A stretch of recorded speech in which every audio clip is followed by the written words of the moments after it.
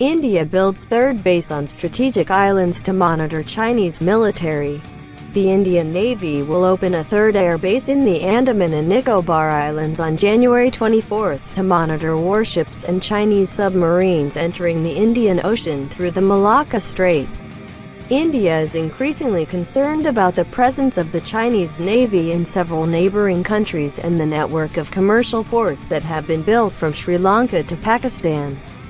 According to India, these could be China's outermost naval posts. The Indian military has used the Andaman located near the entrance to the Malacca Strait to face China's challenges by deploying ships and planes there since Prime Minister (PM) India Narendra Modi took office at 2014, promising a more decisive policy towards Beijing. Indian Navy Chief of Staff Admiral Sunil Lanba will oversee a new base called INS Kohasa.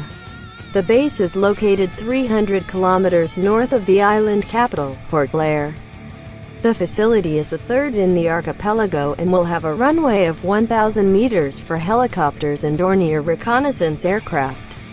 However, the plan for the runway is extended to 3,000 meters to support fighter planes and long-range reconnaissance aircraft, said Indian Navy spokesman Captain B.K. Sharma.